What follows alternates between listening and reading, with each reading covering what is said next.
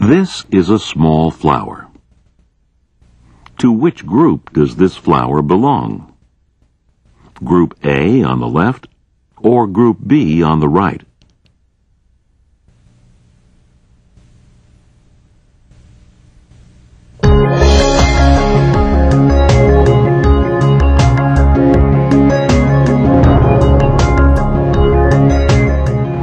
A グループで A グループ B グループ A グループですね。 A グループ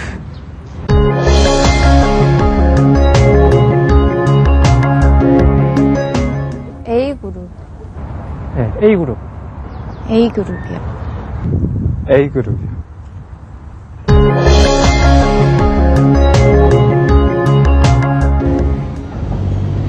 A 吧 A 种属于 B 组的 A 组吧 A 组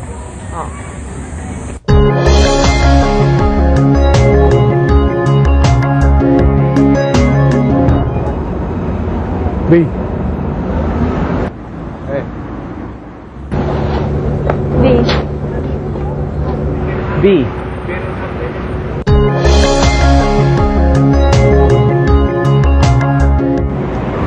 B D A belongs to B.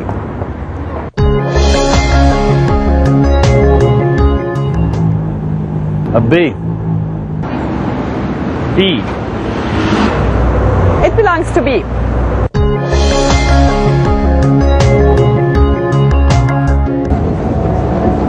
B A B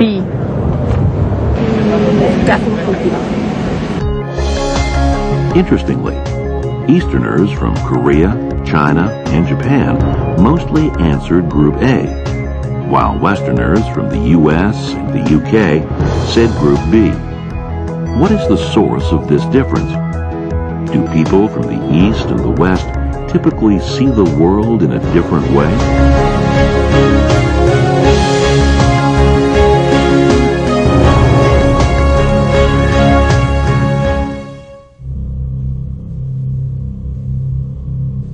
Westerners generally see space as something that is mostly empty. Westerners tend to envision space as the thing in which planets float. The objects in empty space exist independently of their surroundings. But to Easterners, space has been believed since ancient times to be filled with energy known as Gi. Objects made from Gi are always closely related to the surrounding Gi.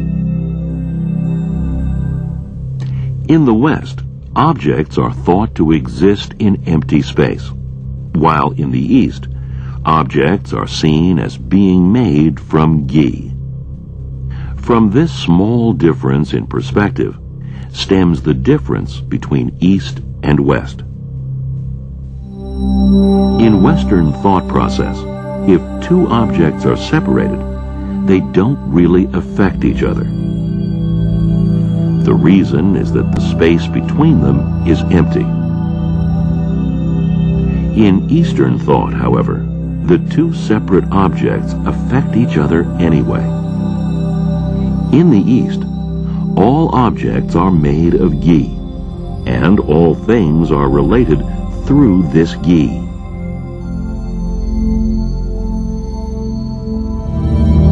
It is in this way that ancient scholars in the East came to realize that tides were the result of interaction between the Earth and the Moon. The ancient Chinese understood the concept of gravity. They understood the notion that there can be action at a distance, that one object can be distant from another and it still can operate on it. And it's amazing to us today, but the Greeks did not understand that. In fact, it's amazing that until the late 18th century, the West believed that there was no such thing as action at a distance, whereas 2,500 years ago, The Chinese understood the basic principles of acoustics. They understood magnetism, and they even understood the true reason for the tides. And this was unknown even to Galileo. Galileo had many interesting theories about why the tides exist, and all of them were wrong, whereas the Chinese had gotten it right 2,500 years before because they were paying attention between the relationship between the context and the object. Everything in space operates on every other thing. This notion of universal interactivity is well represented in Japanese gardens.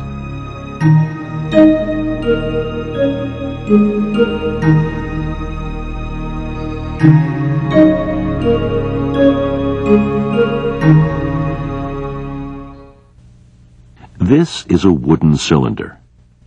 Let's call it ducts. Between a wooden box-like shape and a plastic blue cylinder, which one could be called ducts? This is a ducks. Ducks. Ducks. Yep. Which one is the ducks?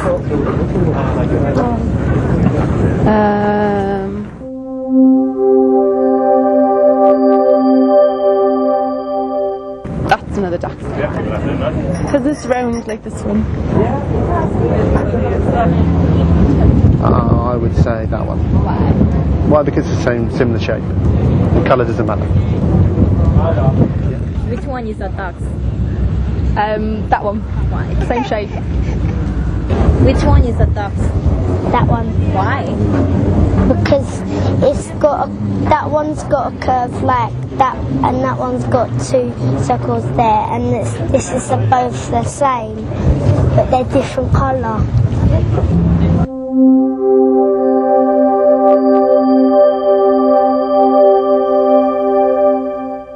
예. 이유는요? 그냥 비슷하게 된 걸로 이루어져 있으니까. 이거요. 왜요? 질감이 비슷하니까요. 난데? だって同じだから木。あ、そっか。木でしょ？木でしょ？だから。こっち。取ってください。はい。その理由は何ですか？素材が一緒だから。素材というか木の木目とか。这个吧。为什么呢？因为这俩材质一样。材质一样。对。还有吗？本质一样。本质一样。对。这个。对。为什么呢？我感觉 dogs 应该是一个木制品吧。我觉得这个是。为什么？因为它俩的虽然形状不同，但是形状可以塑造可以改，而质地它俩是一样的。材料是一样。These differences between typical Eastern and Western thought can be summed up as the difference between objects and substance. If you break the object in front of you, a piece of it is not the same as the whole object, right? However, if you have a lump of clay or a lump of wax, and then you break it, each piece is the same as the lump of clay, right? So the criteria for the same is very different for substance and an object. And for substance, there is no notion of individuality and then no notion of wholeness, you know. Whole and part is the same for substance, okay? But for object, you know, whole is a whole, and then piece of it or part of it is no longer the same object, considered the same, right? So this distinction is very important conceptually. And English and another Western languages quote this distinction, conceptual distinction in grammar. Objects are at the center of Westerners' thoughts. So, in Western languages, there is a clear difference between singular and plural nouns. But there is no such clear distinction in Eastern languages. Chinese don't say eat one particular orange. They don't say that.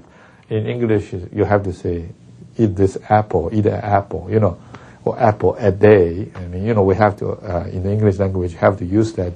In the Chinese, you don't have to, because you have to pay attention to the context. It's the habits of your thoughts, so you don't need to emphasize that, specific quantity of objects. You're supposed to know.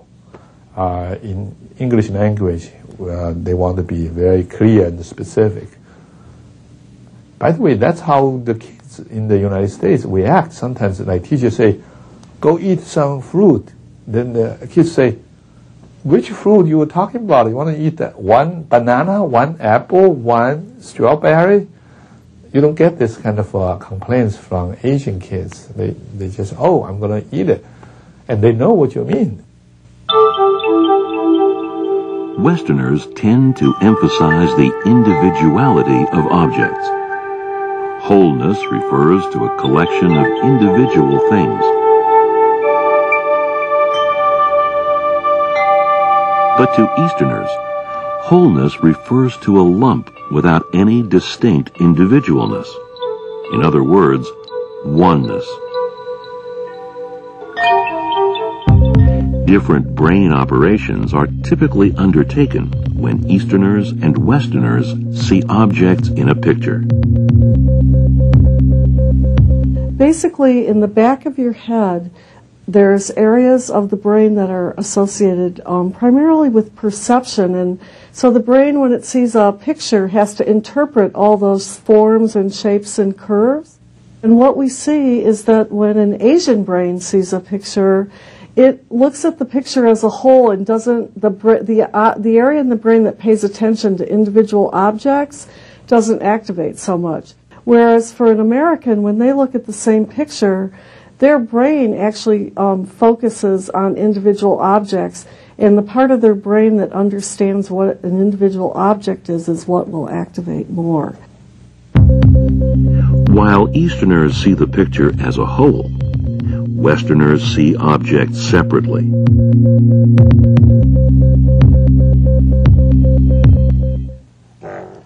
Some of this difference is evident in the vocabularies mothers use to their children. Western mothers tend to use more nouns. What kind of special truck is it? I don't know. What kind of truck is that called? I don't know. It's not sand, it's water. Oh, the water, is it orange water? Or blue water? Or green water? Green water. Green water? Yep. And where are we going to take it? I don't know. Okay. To the hospital. To the hospital? Yeah, there's this medicine water. Oh, it's special medicine water. Okay. While Eastern mothers typically use more verbs. 이거 엄마는 이걸로 가지고 흙을 떠서 이렇게 담아가지고 탁 이렇게 엎어버린다. 이제 뭐 할 거야 그걸로? 엄마 밥 해줄래? 맛있는 밥 해줄게. 거북이 밥. 꽃게밥.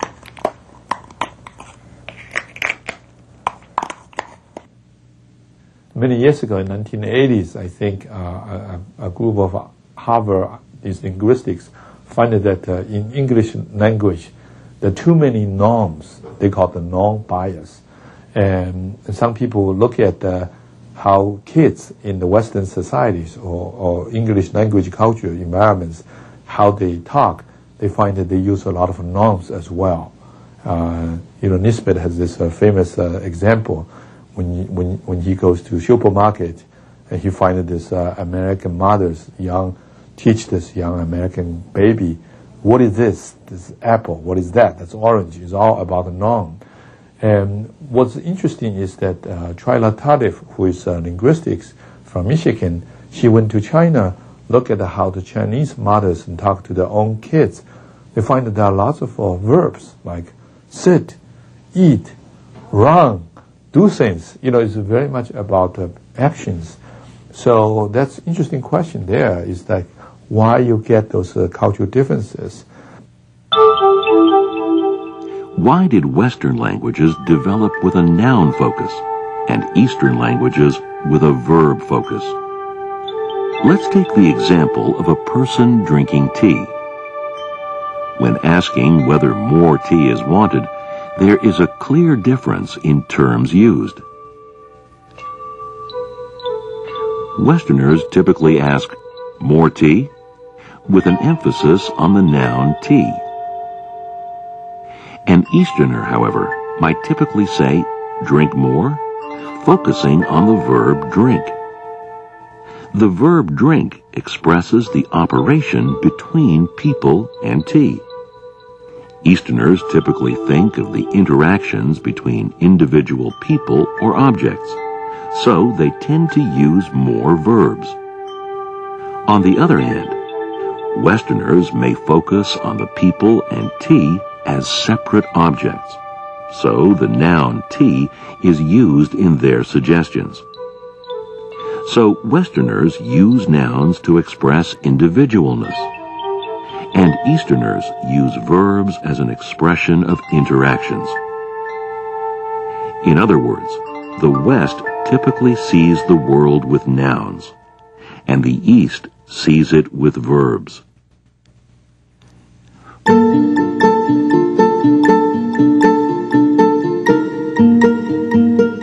For Easterners, everything in space is constantly changing. To the typical Easterner, everything is the result of these interactions with the surroundings.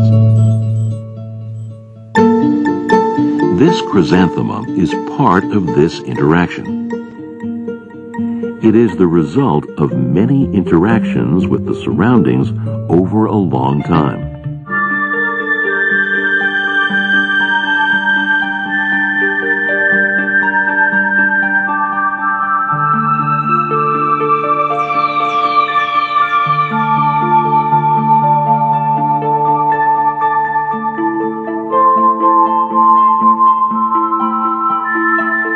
Many objects are created and disappear as a result of many causations. In Buddhism, this is called yonyi, which means arising from conditional causation.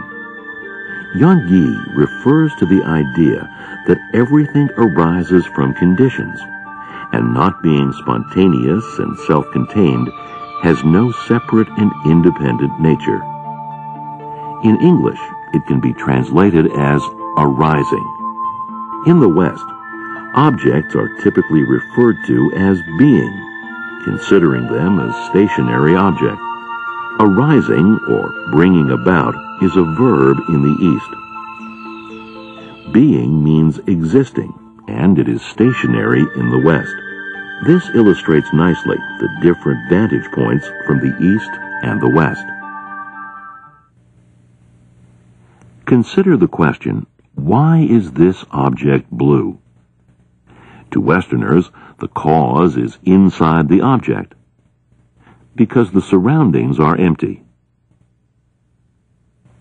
In Eastern thought, the space is filled with yi, and the objects are a concentration of this yi. Therefore, the object is blue because of the surrounding yi. This blue object is closely related to the objects around it, meaning there might be more complicated operations causing its blueness.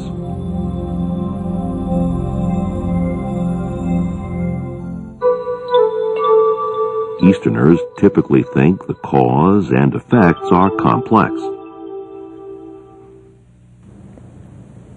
But when I was in Japan, I was reading newspaper articles. Sometimes people would get hit by a train or a subway car and be killed. And these newspaper articles would very often finish with how many people were delayed, how many minutes they were delayed, how many trains were delayed or canceled because of this accident. In the United States, you would never see this information. It would just be, you know, it's too bad, a tragic incident, someone was killed, and that's it.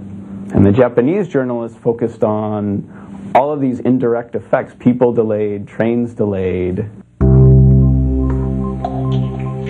When accidents occur, Easterners might imagine more causations than do Westerners.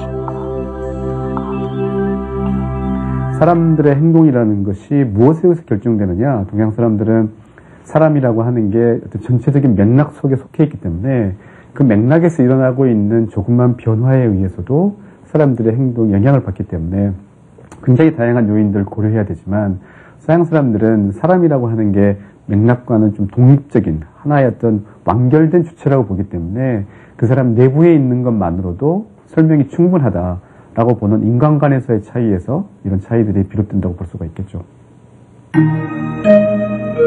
Westerners think of a cause for an object as residing inside. When an object is broken down into smaller parts, the result in English is called an atom. The origin of this word means uncut, suggesting it can't be broken down anymore.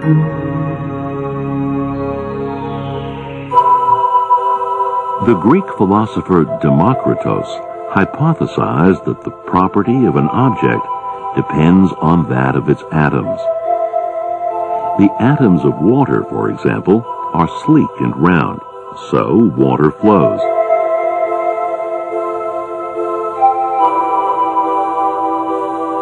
Atoms of iron, he thought, are coarse and tough, so iron is strong and hard when they are together. Atoms of sweetness would be large and round. Those of saltiness would be triangular. These illustrate how everything was seen as the result of these properties.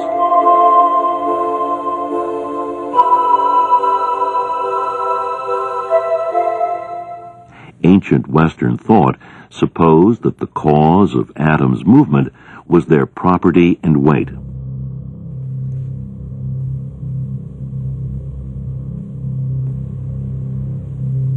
In Aristotle's physics, the behavior of objects is completely explained by the properties of the object. So Aristotle says you drop a stone into water and the stone sinks because the stone has the property of gravity.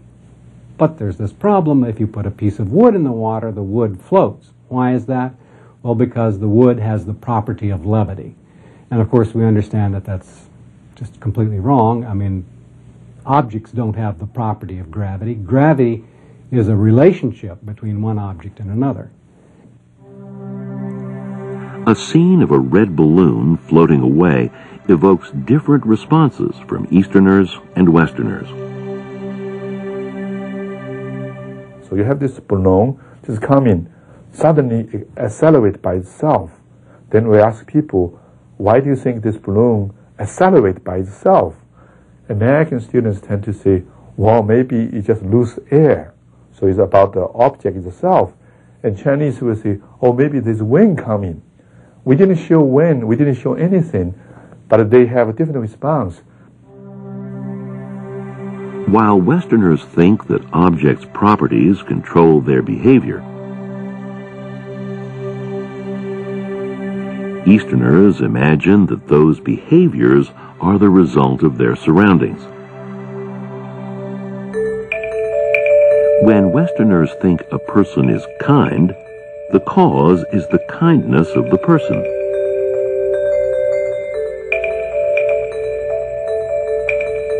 Western psychology is mistaken in that if they see a person behaving in a particular way, they see the person behaving in a way that seems to be kind, they say, oh, well, the person's very kind. Or if it seems to be rude, the person is very rude. They tend not to look at the context. And you can show that Westerners make big mistakes because they're assuming something that's wrong, that the person has a disposition or a personality trait that corresponds to the behavior that they've seen. So they generalize too much from it because they're just paying attention. They assume that the reason people behave the way they do is because they have certain properties that they carry around with them. To many Easterners, however, People can be kind and rude at the same time. A person's behaviors are decided and determined depending on the behavior of others. This can be loosely summed up as what goes around comes around. This is a happy person. The people around him look happy too.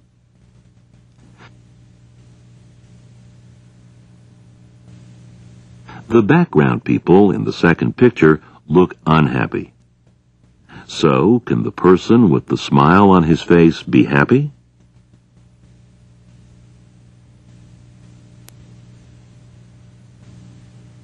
Is this person look happy? Yeah. What about him? The same one? Yeah, I would say so. That he looks happy. I believe happy. I'd like to believe happy. What about him? That one? Are they different? I don't know. I would say that one's happy as well. He's happy, yes. What about him? He looks the same to me. He looks happy too. Is he happy? He looks like it. What about him? He still looks kind of happy. North Americans in general are likely to focus only on the center of the scene, which means the center person. Yes, this is a task. They can nicely focus on the center and then try to guess the patterns, the center figure's facial expression. And then even though the background has been changed, like a angry background, sad background, and happy background, they do not care so much about it. Okay, which means that they are nicely produce the consistent evaluation to us the same type of facial expressions. 여기 가운데 있는 사람은 행복합니까? 네. 그럼 이 그림에서 가운데 있는 사람은 행복한가요? 행복하지 않은 것 같은데요? 이유는 그냥 다들 주변 사람들이 불행하잖아요. 幸せです。今真ん中の人は幸せですか？いや、そんなことないですね。その理由はどうしてですか？いや、周りの人の表情が怒ってる。幸せです。こ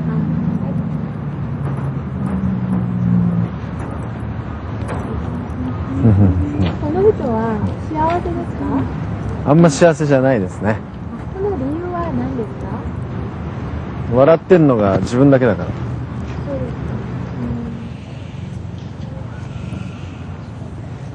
如果我光看他，感觉是高兴的，但是如果看后面的，好像是有点尴尬或者怎么样，就说无奈的，我要笑笑进行解释怎么样的，就说不上高兴的感觉。对对对。Japanese are strongly influenced by the changes in the background facial expressions, which means that if you are presented with happy background, the happy center person are seen as much more happier than the case that they are presented with the sad background or neutral background. The eye movements of Easterners and Westerners are studied as they view a tiger in the jungle.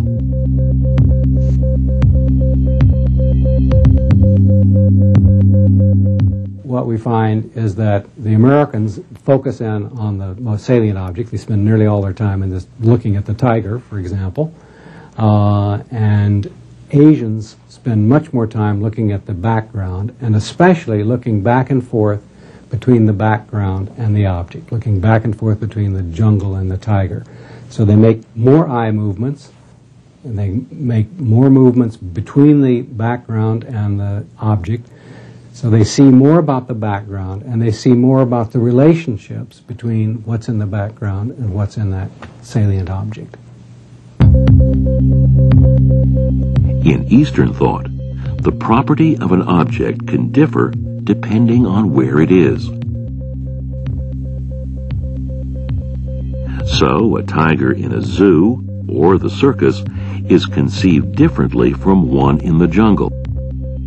Depending on its venue, the property of the tiger changes. This surrounding milieu can be called the field. Objects belong to the field around them, in what is known as the situation.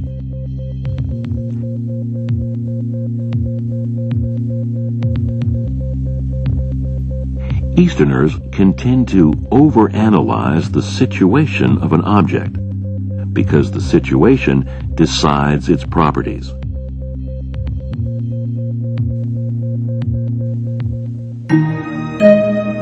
Traditional portraits in the East have broad backgrounds.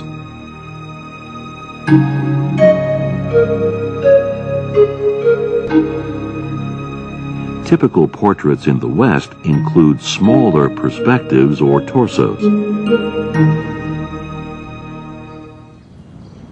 These differences can be spotted in modern society. We asked college students from Eastern and Western countries to take pictures of their friends. Western students mostly took large pictures of faces with a small background.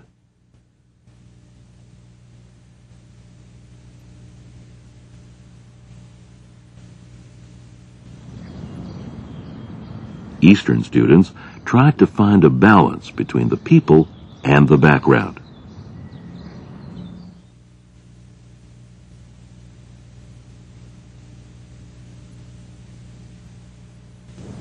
This comes from my real experiences. And when I went to North America, and I have a chance to go to the party, and everybody taking the picture each other.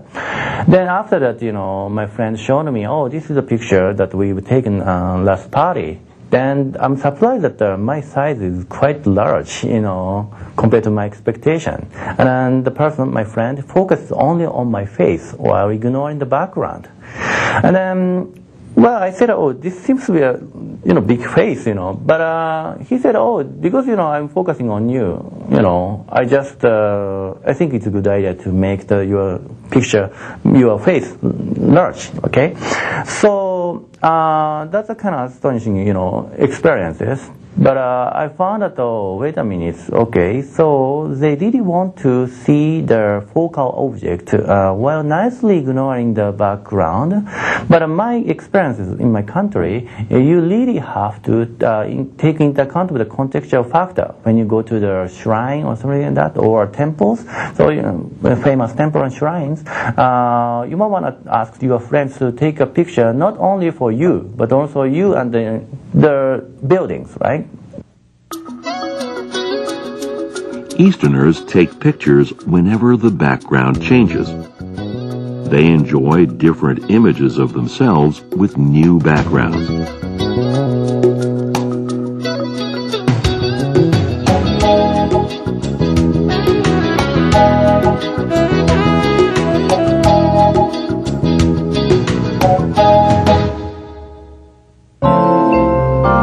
Children are asked to draw pictures of their houses.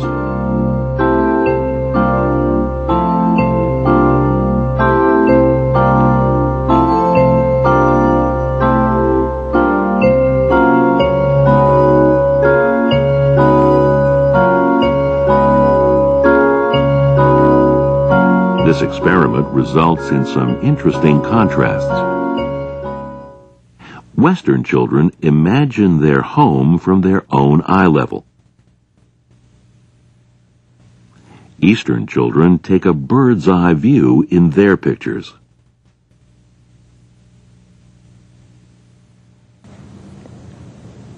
In East Asian society, it seems to be natural to see yourself from outside. You are also the part of the society. If you take inside person's point of view, you are going to observe this world from your eyes. Okay, you are always the center, but yourself is not visible. Okay, so everything occurs to you is just come in front of your eyes, and then you cannot see yourself. Whereas East Asian society, you can even contextualize yourself Okay, if you take outsider's point of view, you are also in the part of the group, part of the society.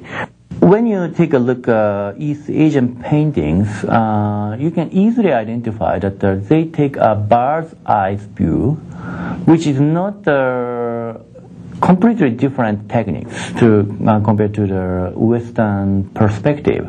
Western perspective, you really have to set up the viewer's point. Once you fix it, you cannot move. Okay, you really have to, experience that you are just standing in front of the images. And based on that assumption, they draw three-dimensional, like Western perspective images. Whereas East Asian drawing in general is something like the painter is actually flying on the sky and try to observe all the field information from the sky.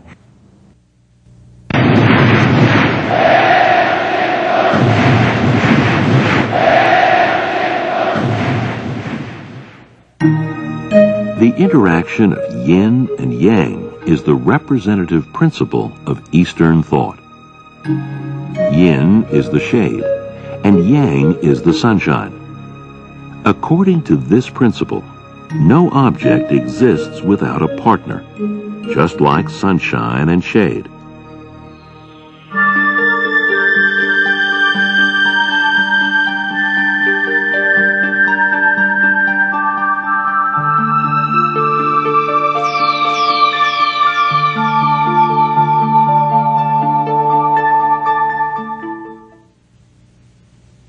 Here we have a monkey, a banana, and a panda. If two of them are to be grouped together, which ones should they be?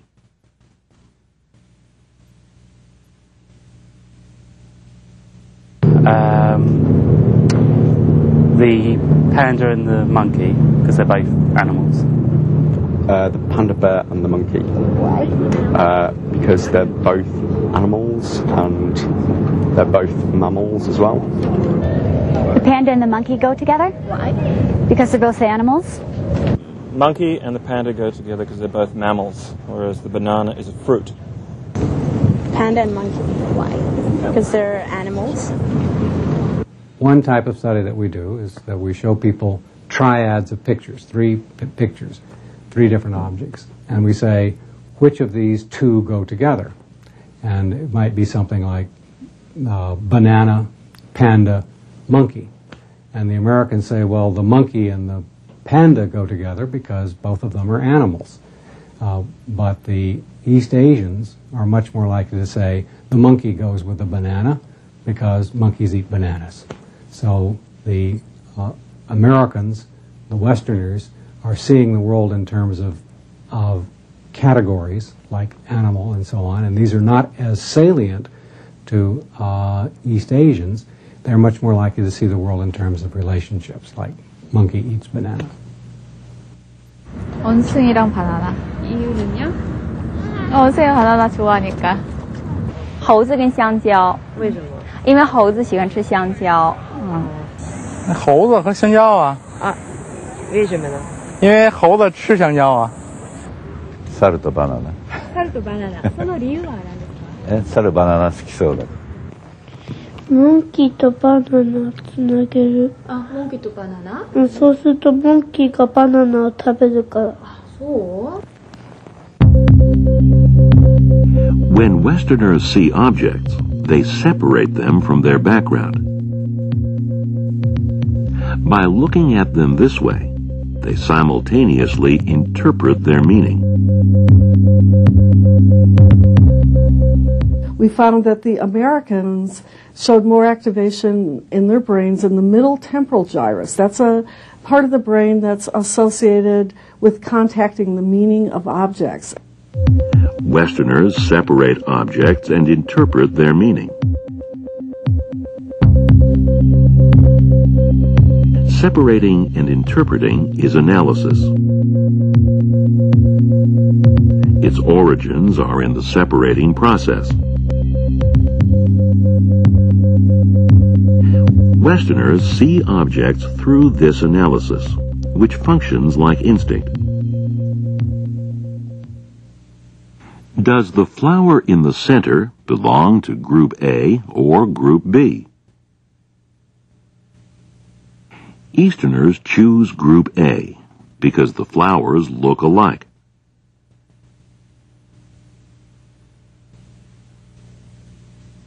This flower has roundish petals.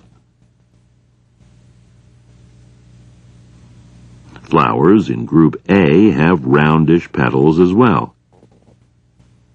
Flowers in Group B are pointed, so Easterners choose Group A.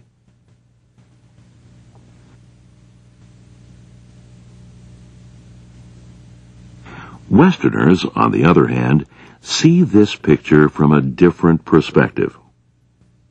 They analyze the petals and the stalk.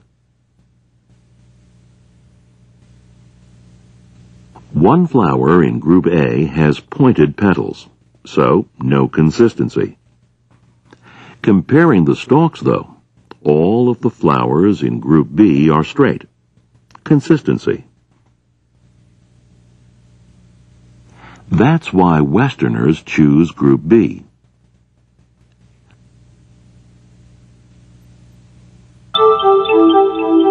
For Westerners, the world is a collection of separate individuals. Westerners wanted chaotic individuals in the world to be arranged in order. That's why Westerners tend to make categories depending on the properties of the objects.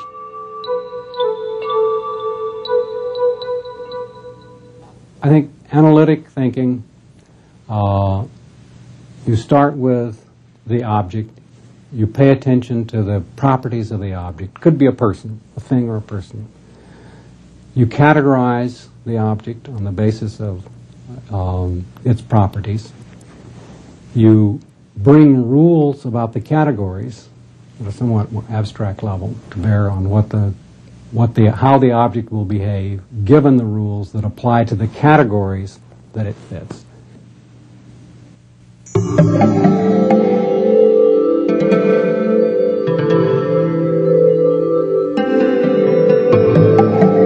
Categorizing things brings great advantage. It helps knowledge build up over time. From this stems scientific development. The word science, which originates from this concept, means separate. Science has the origin, meaning separate. This separation means a lot to Westerners. Sculptors in ancient Greece exemplified this analytic thought process. They believed that the beauty of an object came from a proper proportion of each part.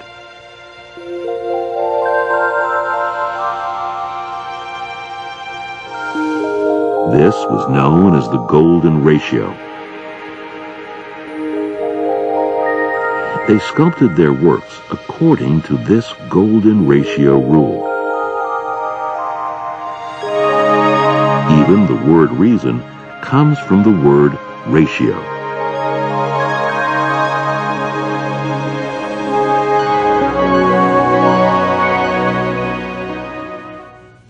For Westerners, the world is a collection of individual objects.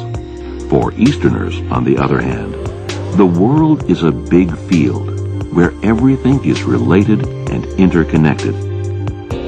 Westerners see the world as individually expressed nouns, and Easterners see the world as verbs that express the interactions between the objects.